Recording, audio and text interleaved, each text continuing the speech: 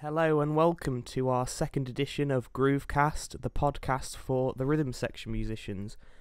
And before we get into today's episode, Charlie, what have you been up to this week? Anything interesting? It's been a busy week of sorts, but nothing too taxing. About 27 charts worth of tunes worth of charting, which I did for some gigs in the next couple of weeks, and just some teaching, bit of planning, a few other things. What about yourself?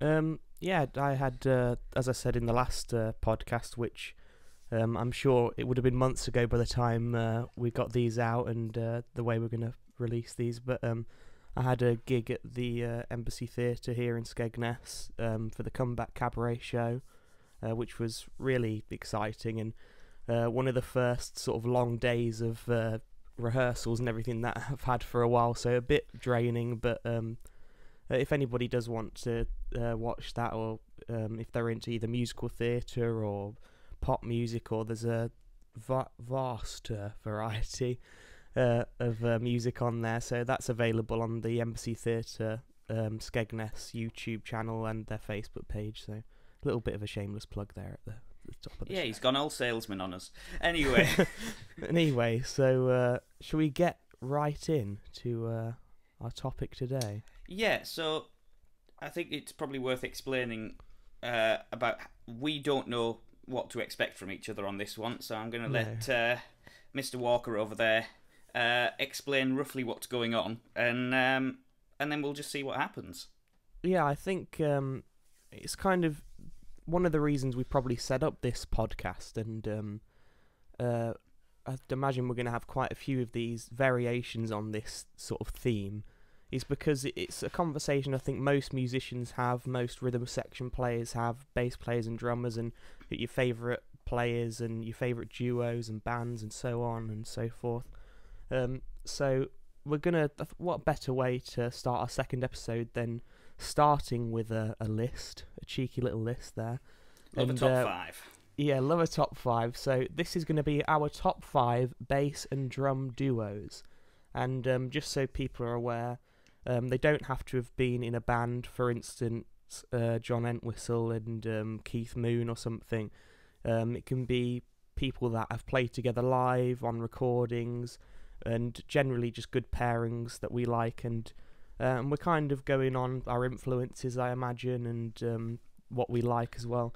And little disclaimer, we're not saying that these are the best ever. This is just our opinions, and these are our favourites, and you know there'll probably be a few on this list that we disagree with, but that's what opinions are about. So yeah, it is worth knowing. Neither of us know what each other has picked. We've deliberately kept quiet about it, and everything that you're about to hear, we're about to hear. So it's going to be a total surprise. And I don't know about you.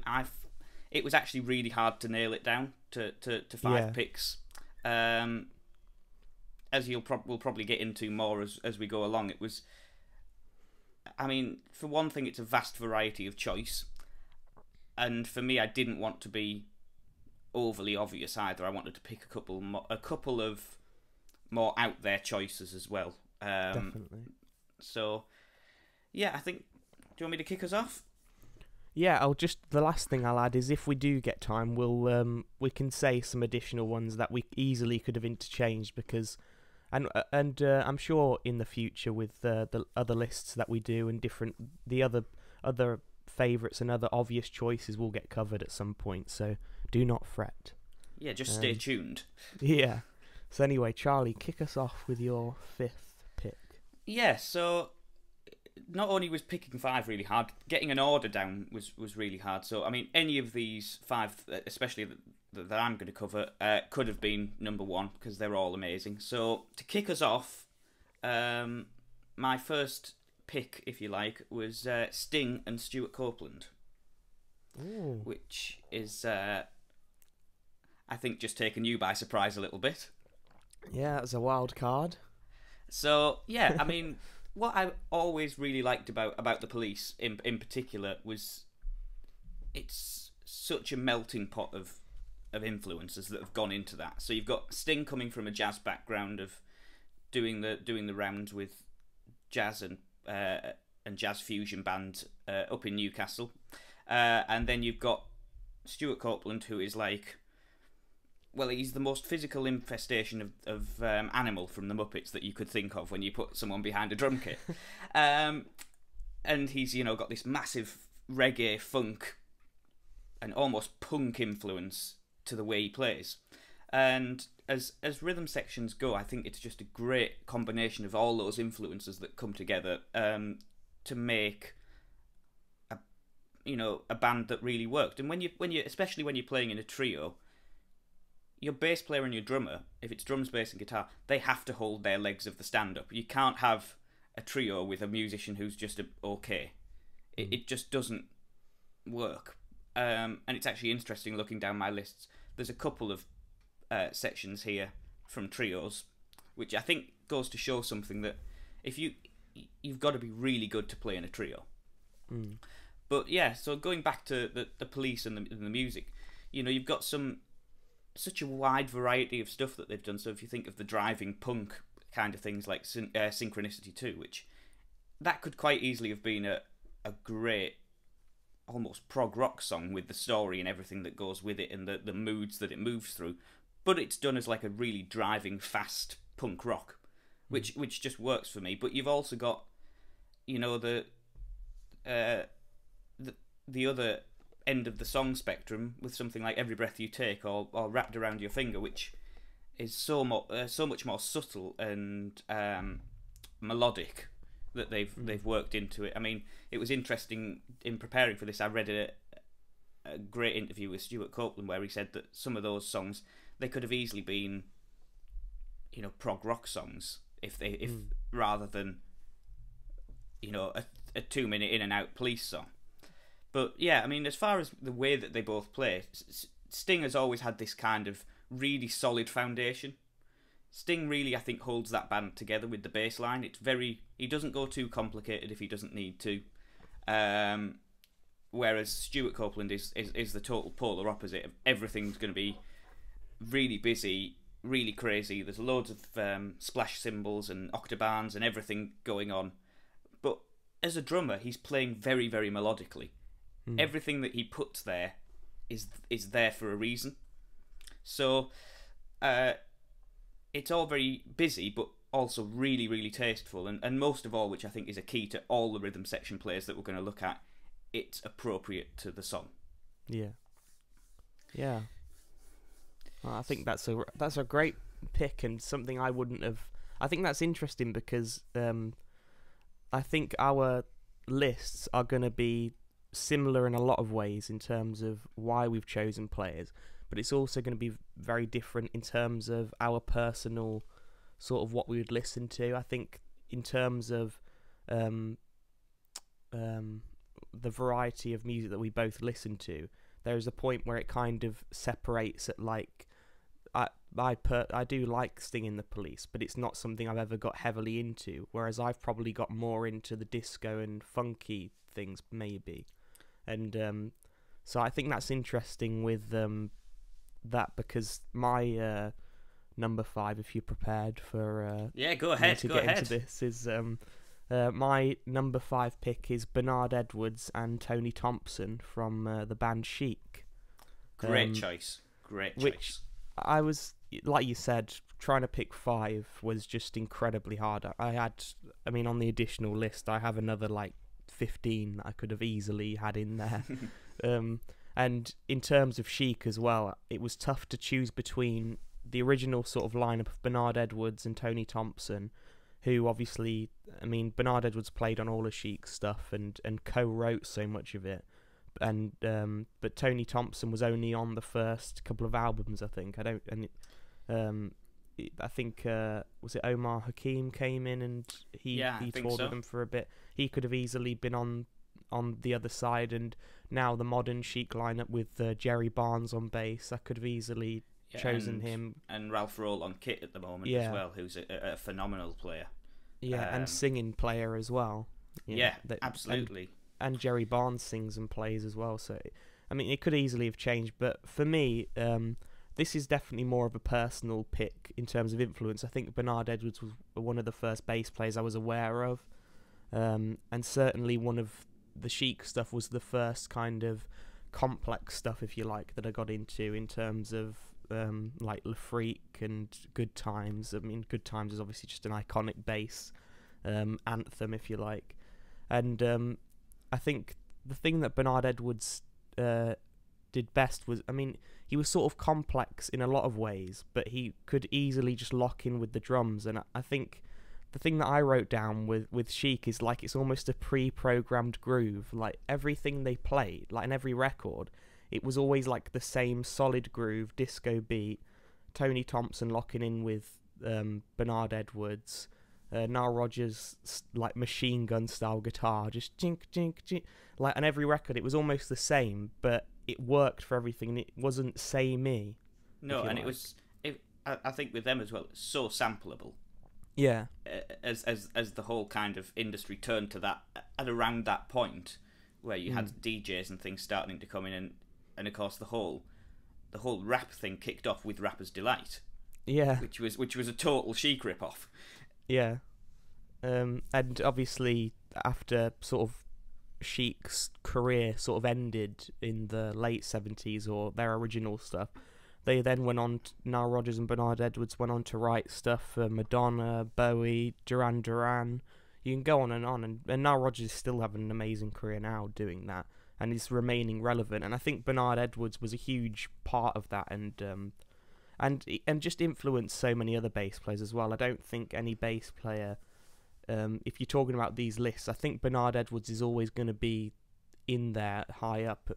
And you know, from that period, I was thinking of people like Larry Graham, Stanley Clarke, you know, Marcus Miller, that they could easily, and Jaco Pastorius, they could all, from this era, they could all be in there. But for my just the personal side of it, that's why Bernard Edwards had to get in there, and Tony Thompson, just because I just really loved his sound, and I love that disco feel, and I think that a lot of that came from him, and the way they locked in together was just amazing. It's still one of my favourite bands, so that's my number 5 pick. So, yeah, great choice. You know, I have nothing to disagree with there. I think you were absolutely spot on with everything that you every point that you made. So yeah, I mean, great pairing, and as you said, I mean, all the Chic lineups over the years have been fantastic, and they still are to this day.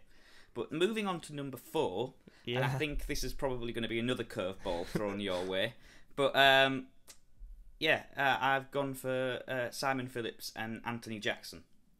Ooh, okay. So these two musicians are both pretty well considered virtuoso session players, especially within that jazz fusion sort of realm. Of course, Simon's background was doing so many sessions through the 70s and then into Toto and all of that kind of thing, and working with Pete Townsend. Anthony Jackson doing coming up as I think more of a jazz player, but the project that really made me nail this one down were the Hiromi trio that they did with the Japanese girl piano player, who's just a phenomenal piano player, and can really was, some of that was so complicated, some of the tunes they were playing with her, and of course they just groove through it like it was nothing. The other things they've done together, they did Simon's Force Majeure album, Anthony played on, which was one of Simon's solo albums, and then also on some of his instructional drum DVDs.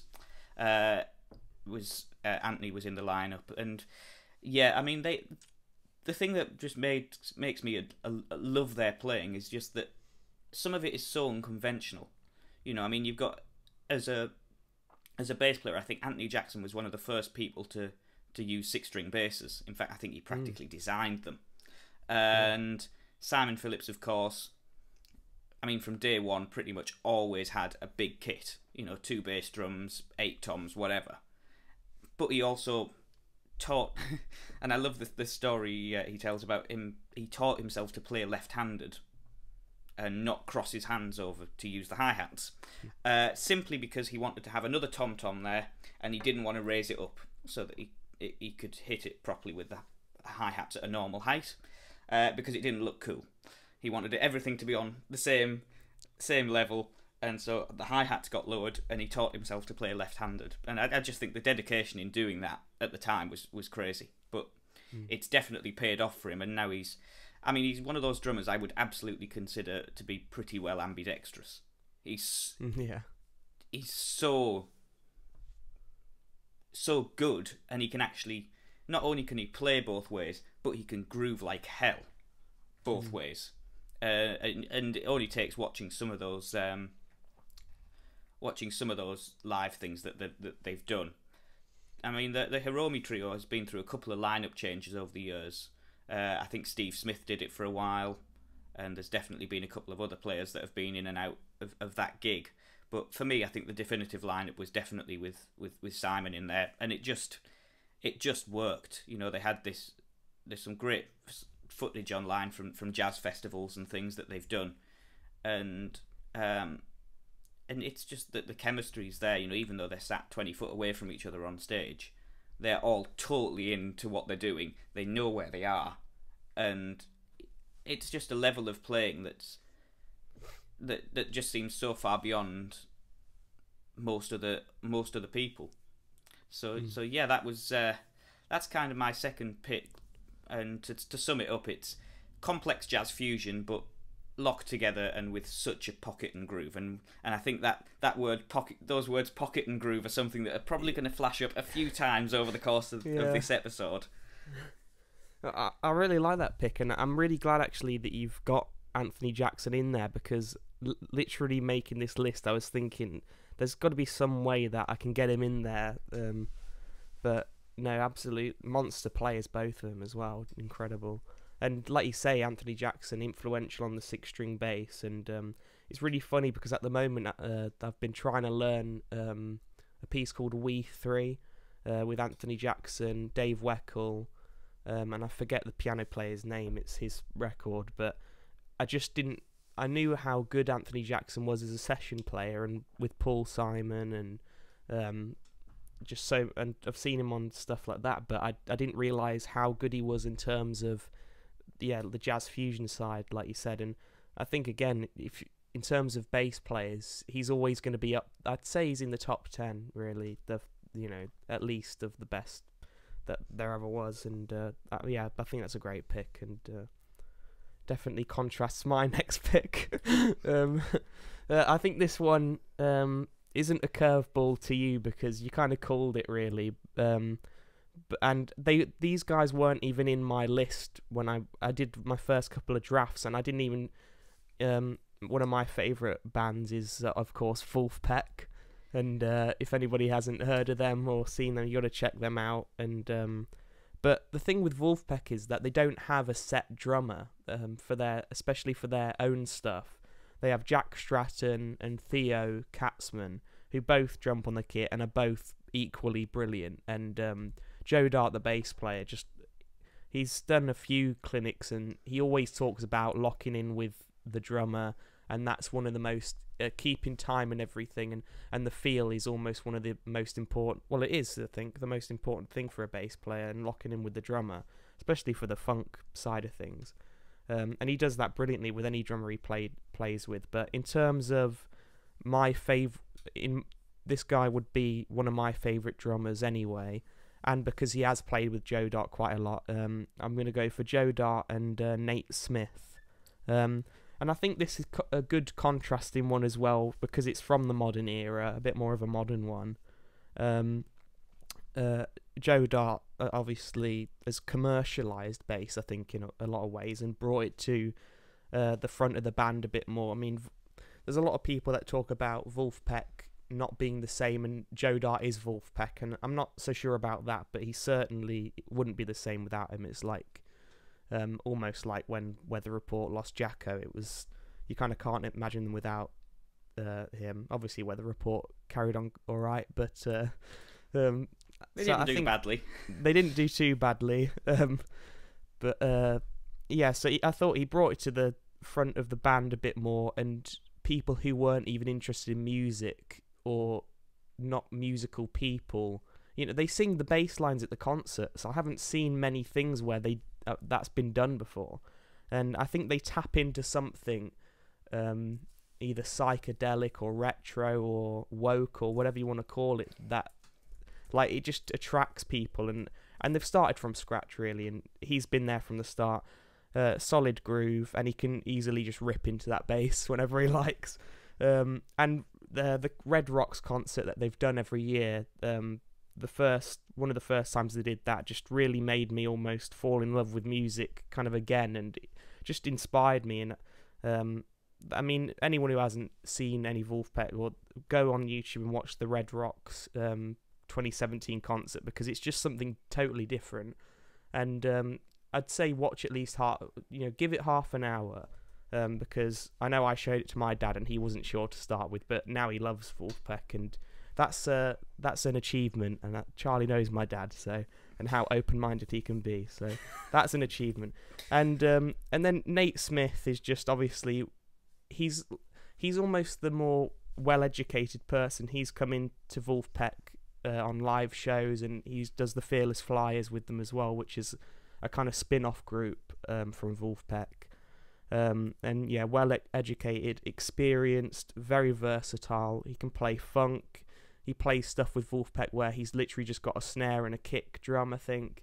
And, and it doesn't sound like it needs anything else. And now, lately, he has been playing a full kit, and the way to sort of, I don't know how he does it, to write for just a snare drum and a kick drum on some of those songs and play it for that. And then he plays the same songs on a full kit and just makes it work, and without it sounding like it was missing it before. And I didn't actually know, because I obviously heard of him first through Wolfpack. He's played with the likes of John Patitucci. You can play that fusion stuff. Incredible, playing different time signatures. I was lucky enough to see his group, Kinfolk, in Denver, Colorado. And the encore he always does, I'm not sure if he still does it, but is the thing where he claps, and it's in different, you have to clap, and it's in different time signatures. And I just think he's a great showman as well. Can be a Patitucci or a Weckl, and just sort of sit in there and groove and do the fusion stuff, but also can be a showman and a band leader. So, and I think together they've both been pretty successful so far. So that's a little bit more of a personal one for me again, but that's my number 4 pick there. Love that, and yeah, I think the words that definitely come to mind, and watch this for a link, is tasteful minimalism. Yeah. And speaking of tasteful minimalism, brings us quite nicely onto my number 3 pick, which is Steve Gadd and Jimmy Johnson. Yes. So, of course, these two have been playing together in James Taylor's band for a lot of years now. They've done a long spell in that band. I mean, for me, Steve Gadd and any bass player sounds fantastic, and I've had the pleasure of seeing him with a couple of different lineups, and as a drummer, he is, I would argue, the most prolific player out there today. And I think that between the two of them, they've just got this absolute knowledge of knowing how to play just what's required, no more, but play it so perfectly and so tight, so in the pocket. There's that word again. And it's just a masterclass to watch them play. And I think that the key with it is using space rather than being busy. Of course you can be busy, but they always know how to stop being busy and just give it some space, give it some time and feel.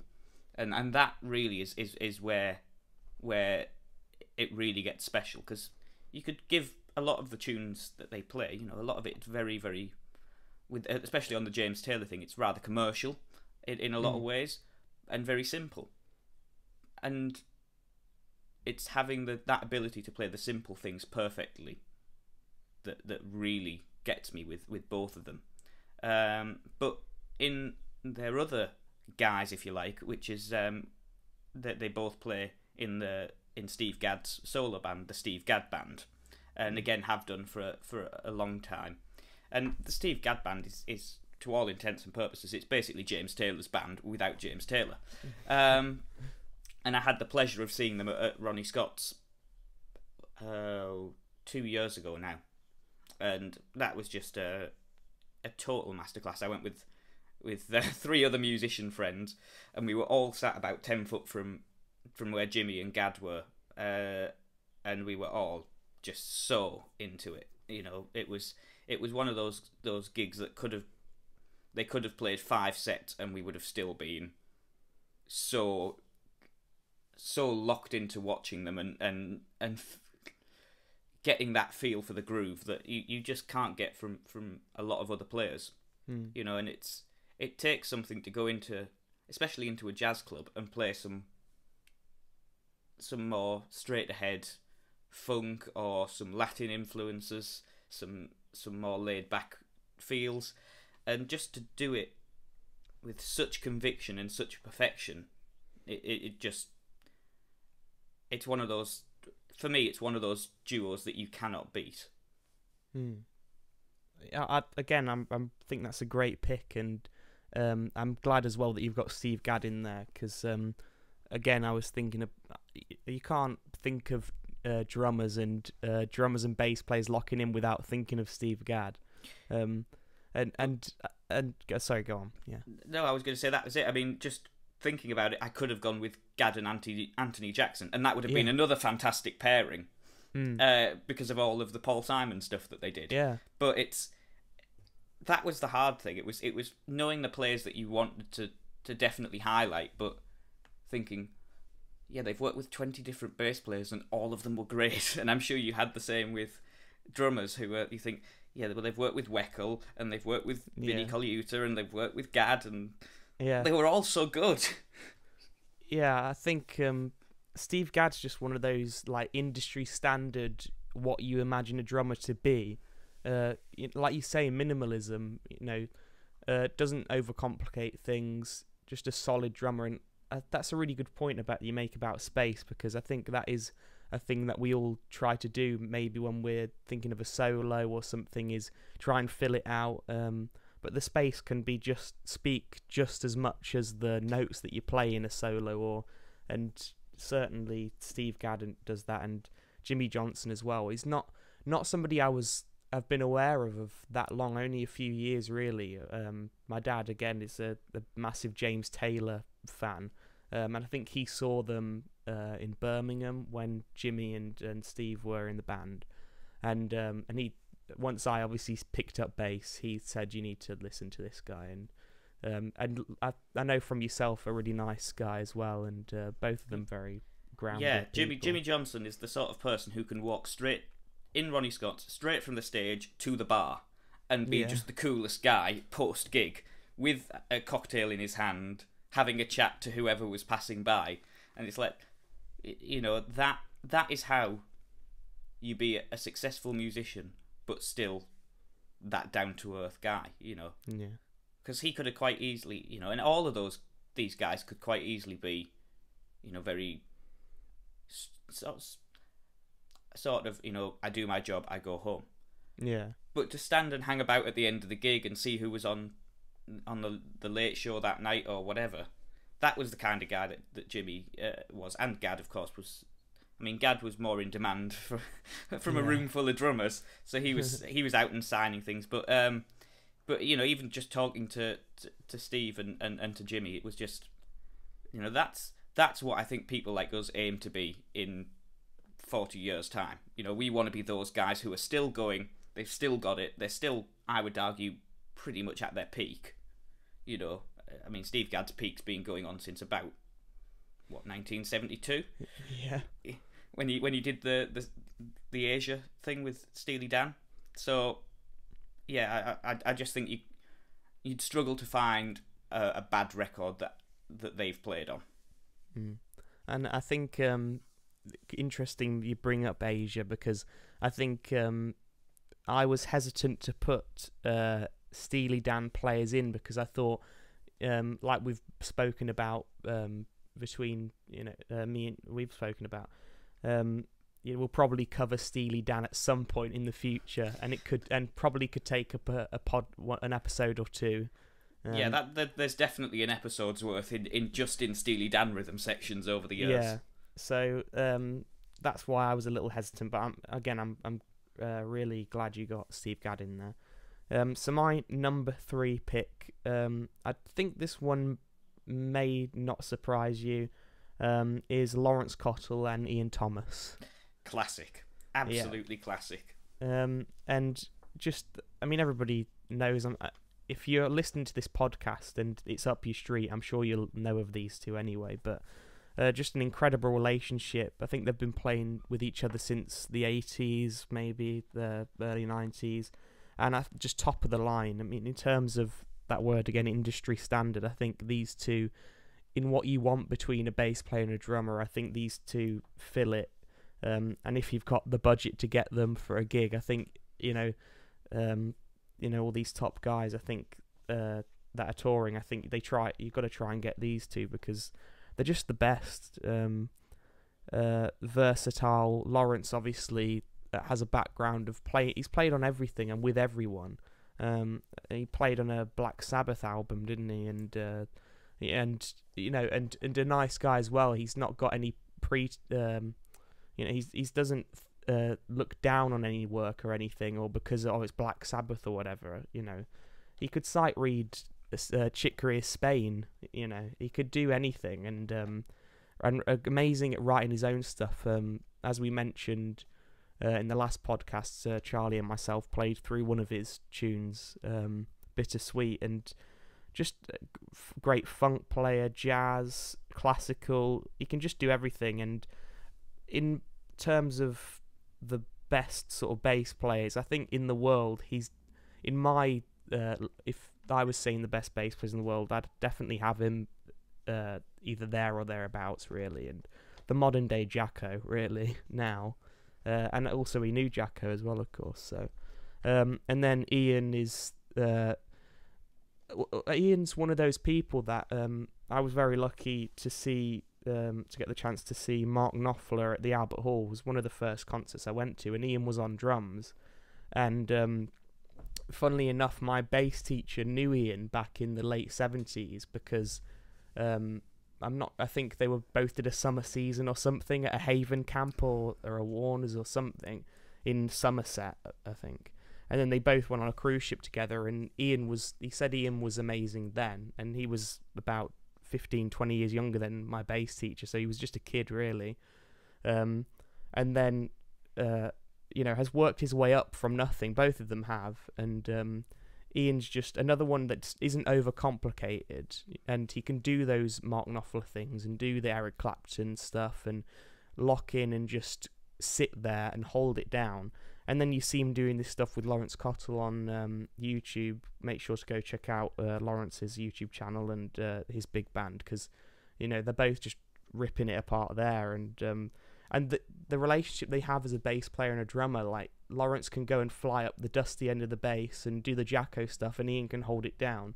And then vice versa, Lawrence will just hold down the groove and Ian can fly, if you like. And there's a great video on YouTube of them playing the Chicken, just in a pub, I think, in London, which I've watched just a ridiculous amount of times. And I think that's also one of the highlights of 2020 for me, was seeing all the stuff that Lawrence was doing, and recordings and playing on other people's stuff, because he's such a busy guy. You don't get to see a lot of that. But obviously, since the lockdowns and everything, he's just been in demand still and releasing stuff, and just a nice guy. And he's got the practice and the scales and everything warming up. He knows so much about bass, and again, check out his channels, check out the teaching stuff he's done, because learning about how to warm up properly for a bass player and stuff you wouldn't have even thought about, he's got it covered. So check him out. And I think that pretty much, other than everything I've just said, speaks for itself. Lawrence Cottle and Ian Thomas. Yeah, I think for me, those two absolutely fall into the category of players. They are the people who, the average member of the the average listener of whoever wouldn't know who they were. But you ask a musician about them, and they'll be, we people like us, we know those players, and we know how great they are and how underrated, really, in the grand scheme of things, they both are. And yeah, it's I'm glad you've got those in the list. And moving on to number 2. Yeah, go. And I think this is going to be my equivalent of Wolfpack for you. This is going to be the predictable choice, and it's Neil Peart and Geddy Lee. Yeah, This is for those who don't know, I'm a huge Rush fan and have been for a long time. And I did have the pleasure of seeing them live in concert on a couple of occasions, and I was blown away every single time. I think for those two guys, having mainly worked in the same band for 40 something years, between 1974 and when they finished their final tour in 2015, to have maintained that for so long, I think is just something that most bands wouldn't even dream of.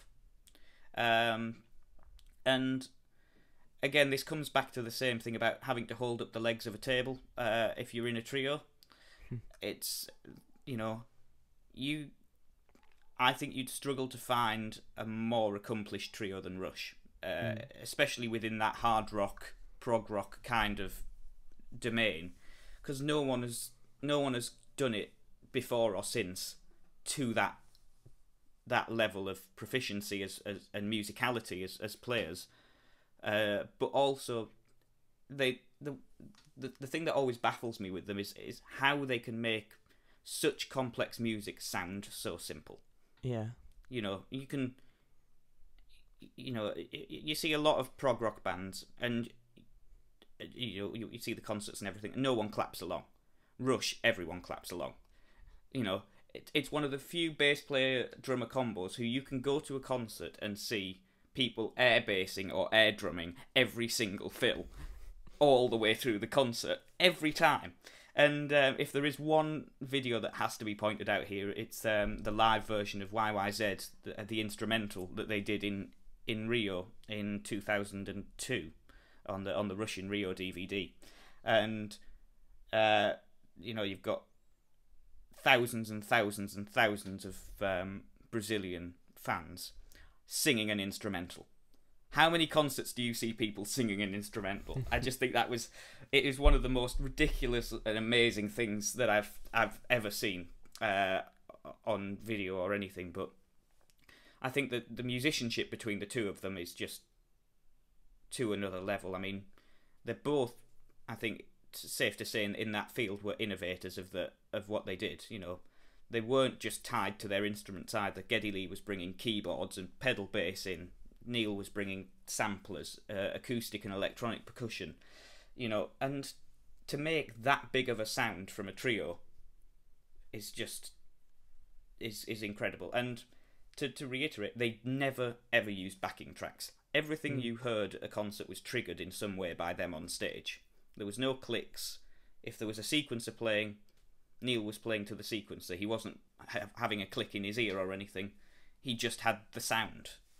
And to get to that level of technicality and stuff is just beyond definitely any other rhythm section in that domain. And I think everyone, especially in that prog rock and just in the rock category in general, everyone aspires to get to that level of playing as far as rhythm sections go for me.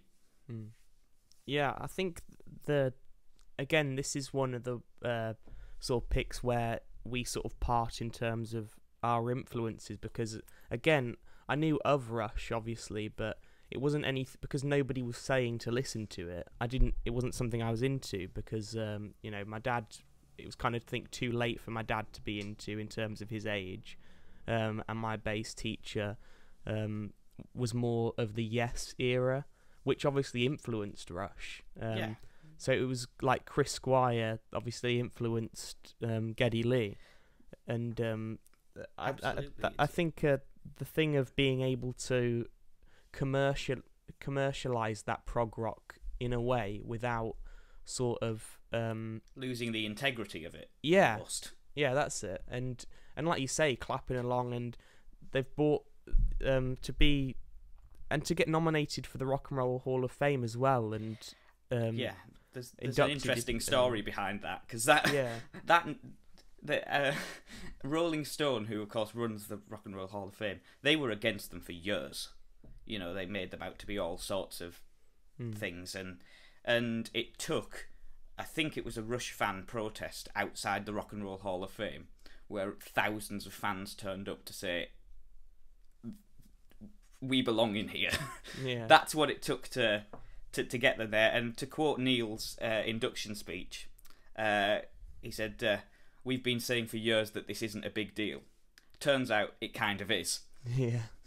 That just sums it up, you know, and to have those legions of fans who were stuck by them all through, you know, because Rush, the sound changed with every album. You know, they changed with the times. They weren't just going to be, you know, the first couple of albums, very, very Led Zeppelin in sound. You know, with the high-pitched vocals and the really angry, rocky guitars. But then they move into this kind of, as the 80s rolled in, they went with keyboards and took the new wave influences, reggae influences. Then later on it was world music and West African influences, and then into the 90s it was some of the funk and the fusion influence. So it was definitely one of those sounds that never changed, and to have fans who, no matter what you were putting out, loved the material is just something really special. Yeah. And that's one that I could have predicted would be in there, and a little bit surprised that you haven't got it at number one, but still, like you said, they could easily be number one. Any of these five could have easily been number one. Yeah. Okay, so my number two is probably the most obvious in terms of commercial bass and drum duos, and it is, of course, Paul McCartney and Ringo Starr. And there's not a lot that needs to be said about it. They obviously changed music completely. McCartney brought bass to the front of the band a bit more. Obviously a singing player, and in the start just solid at locking in with Ringo. And on those early appearances, the way they filled out the sound, Ringo with his hi-hats washing across them, and McCartney just sort of locking in with him, but they didn't think in terms of that locking in. They just did it, and it worked. And then obviously later on, these melodic sort of bass lines in, you know, stuff like Something, these rolling sort of rocky bass lines in things like Hey Bulldog. You could go on, but very underrated. He's either the most underrated bass player or the most overrated bass player, and you can decide which. But he's either at the top of people's lists that aren't that musical but kind of think of bass players, or he's at the bottom because they think, oh well, you know, he's not actually that great and all this, and you know, only plays with a pick or whatever. But you can't argue with. I mean, I just think underrated, really, and to be able to sing and play a lot of those bass lines, you know, I do a bit of singing and playing, and you get a full appreciation of how complicated it is, and also an appreciation for drummers and how you and the being able to multitask there as well, and of course Ringo changed drums, and am I right in saying is he one of the first drummer to play not the traditional hand holding the sticks the traditional way or something? That was definitely of the fashion at the time. So it was coming out of the jazz players of the 50s that you start to see traditional grip being kind of dropped in favour of match grip. I don't know definitively who was one of the first, but he was definitely one of the most commercial players to do it, and to not play in the traditional style. But I mean, I'm just going to slide this along into a good link, which is this was my number one pick, so we may as well just continue this conversation. I'm going to pull the snap card because we both picked this, which I kind of knew we would. And I wasn't sure where on the list you would place it, but it's worked out quite nice in where you've put it. So for me it was with both of them. It's the innovation, and they didn't feel like they had to follow what had come before. They took influence from it, sure, but they broke the mold. They did things differently. I mean, listening to, as you mentioned, a track like Something, I'm pretty sure that bass pattern was put over after the fact. So they laid a rhythm track down, then put the bass on, which is why McCartney went a bit more out there with it, which to the song it was perfect. Yeah. But a couple of other tracks that I would have to throw into the mix of just, you know, things that don't follow really don't follow the format, if you like, which is Rain in one, which for a drummer is just, the fills in there are just fantastic. And this stems in both the tracks I'm going to mention from Ringo being left-handed and playing on a right-handed kit. So every groove he's leading with his right hand, but as soon as he plays a fill, the left hand has to go first. Doesn't matter where he's going.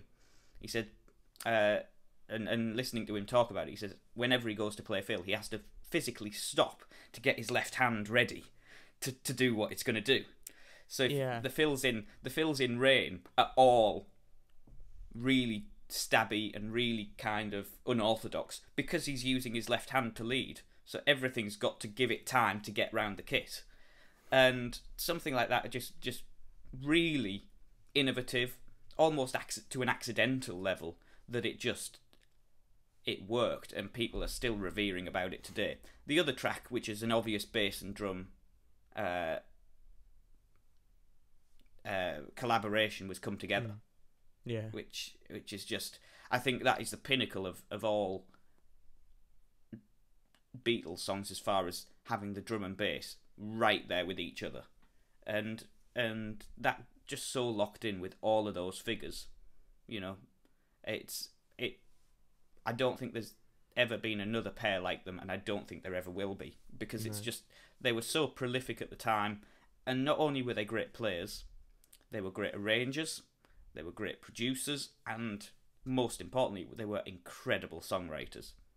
You know, and I've had the pleasure of seeing both of them live separately. I've seen McCartney twice, and I saw Ringo in Liverpool in about 2011 at the theatre there with the All-Star Band. But then I got the opportunity of a lifetime basically handed to me. I went and saw Paul McCartney in 2018 at the O2 in London, and who should join him for the encore but Ringo and Ronnie Wood from the Rolling Stones. As musical collaborations go, that was about the best you're going to get. Yeah. You know, I got two Beatles and a Rolling Stone in one night. I could have died happy after that, because it's the kind of thing you never expect to happen. You know, you see they especially with Ringo and McCartney, it's not like they're doing joint tours together. They do a little reunion maybe at the Grammys or something, or in New York if they both happen to be in town. It doesn't generally happen, especially this side of the pond, which is a shame. And you would always think if it was going to happen over here, it would happen in Liverpool. But so to have it happen in London was just really, really magical, and that certainly is a night I'll never forget. Yeah, I think just to end my little segment on McCartney and Ringo as well is again, Ringo's one of those drummers that people sometimes put down or say, you know, he's not as good as people make him out to be. But regardless of the opinions of that, and the opinion of that and McCartney being overrated, everything they played worked for the songs, and you couldn't imagine them without those fills or without those melodic bass lines. Or so yeah, that's a good number one pick for you, and I'll end on my number one pick, which is John Patitucci and Dave Weckl, which is just from the other end of the spectrum. Patitucci's one of those, again, I wasn't aware of till a few years ago, when I was getting really into the Wolfpack side of things and Joe Dart and kind of was comfortable in the music that I enjoyed, and then just like my dad usually does, he would then get me into something else, and he said, you've got to get on the YouTube, on the TV, Got a Match, the Chick Electric Band, Chick Corea Electric Band, and that just blew me away. I think my jaw was on the floor the whole video. It was incredible, and after that I think I was quoted as saying everything has changed, and like I said before with Lawrence, I mean, Patitucci's, I think he's the best bass player in the world, really. I mean, it'd be hard to find the same versatility in other players, and he can play anything, really. I mean, again, one of those players who innovated on the 6-string bass and was an innovator there in the early 80s, I think, and can do all that Chick Corea stuff. He does his own music. He can play classical bass. He's amazing on upright bass, and a really nice guy. Very lucky to see the Chick Corea acoustic band at Ronnie Scott's in 2018, and it wasn't something I was that into, sort of the upright side of it, and I didn't know too much about the acoustic band other than a few tracks. I knew about the electric band, but not the acoustic band, and it was just, again, just jaws were on the floor. You could see everybody around the room was just blown away from it, and it was an incredible experience. And now, obviously, that sadly Chick has passed away, I feel even more lucky that we were able to see it then. And in terms of Dave Weckl, again, just another industry standard drummer, and kind of similar to Gad in many ways in terms of the work that he's done, or has or similar styles, but sort of more complex. Obviously, sort of centers around that fusion, jazz and funk. Again, has his own bands which are incredible, and you know, he can do all that ripping into the drums and doing all that stuff, and as well with the acoustic band they did some ballads, and he was just so delicate, and the way he would strike every cymbal or pick up it was all really deliberate and calculated, and it just really made me have a new appreciation for drummers. And I remember after listening to Got a Match, my dad got out his old CD of that album of the Electric City, with Electric City on, and I had it in the car a lot of the time, and in bands I was doing at the time, me and the drummer were just trying to emulate that in some way, and still are. I still am anyway. It spurred me on to get a 6-string bass, and I think Chick Corea's band of Chick, John Patitucci and Dave Weckl, with the acoustic band and with the electric band, I think is the best amalgamation, it's a big word, of musicians, and like you said, trios, and you have to pull your weight, and it could be argued other trios are better or more versatile, but I think in terms of the musicianship and just the playing being on another planet, really, I think they're the best trio musically, and all equal. Chick Corea was one of the best piano players there ever was, but so was John. They were all like the best of their at the top of their line of work. Like John Patitucci's probably the best bass player, Dave Weckl's one of the best drummers, and so it just had to be that for me, just for my personal, the influence of them, and because of the musicianship. And the last thing I'll say on this is that I always think of people like Lawrence and John and all the people on this list, really, and your list.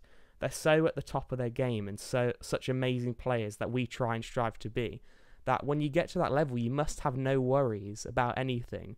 You know, when you like us, or I certainly am, you know, I'm thinking about practicing and I'm thinking of ways to improve. And you don't worry about it, but it is something you're thinking about because you want to be the best that you can be. And they already are. And it's like, even I know that they would still strive to be better, and Lawrence is always thinking of ways he can improve, which seems ridiculous to people like us humans, but you can't have any worries. And John Patitucci is such a nice guy, and was lucky enough to speak to him just after the gig, and Dave Weckl seemed easy for me to say.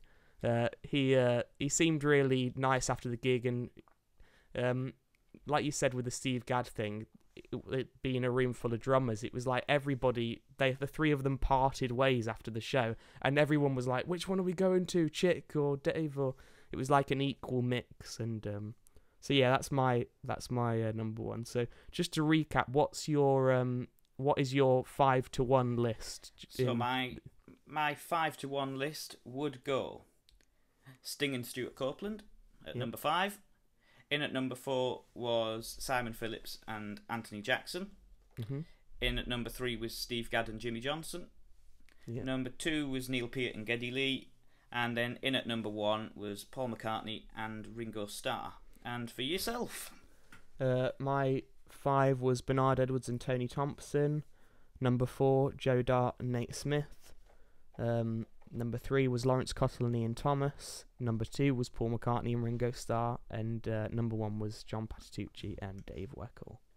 And some fine picks, I think you would agree. And yeah, I think we'll cover additional players on other lists. I'm sure we will. And if you have a suggestion for a top 5 list that you would like us to do please get in touch. You know, we will be on, by the time this goes out, we'll be on Instagram at Groovecast UK. And, you know, feel free to, or drop us a message privately, because we're always open for ideas for podcasts. And if there's a list you want us to cover, we'll absolutely cover it for you. And if you have your own top 5 bass and drum duos that you prefer, feel free to comment them or send them to us directly as well, I think. Yeah, so I think that's going to wrap us up for today.